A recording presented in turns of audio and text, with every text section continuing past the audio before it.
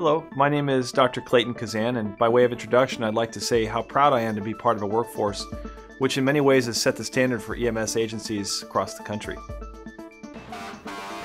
Emergency medicine is an evolving field.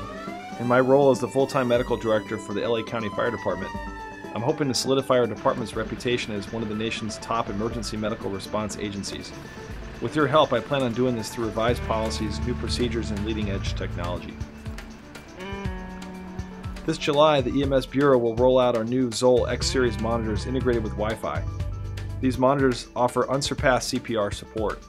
The Zoll X will be the first step in moving our medics away from computer-driven interpretation and expanding the paramedic skill set to include 12-lead STEMI diagnoses.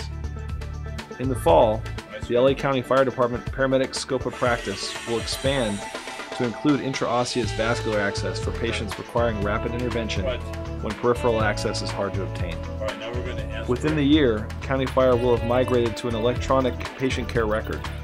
This will be a difficult transition, but it will open new opportunities to improve our quality assurance by efficiently integrating patient information into our EMS system.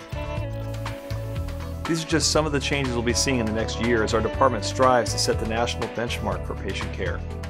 As these new tools become part of our daily practice, I look forward to riding out and speaking with you in the field about these and other exciting revisions. Thank you for your service.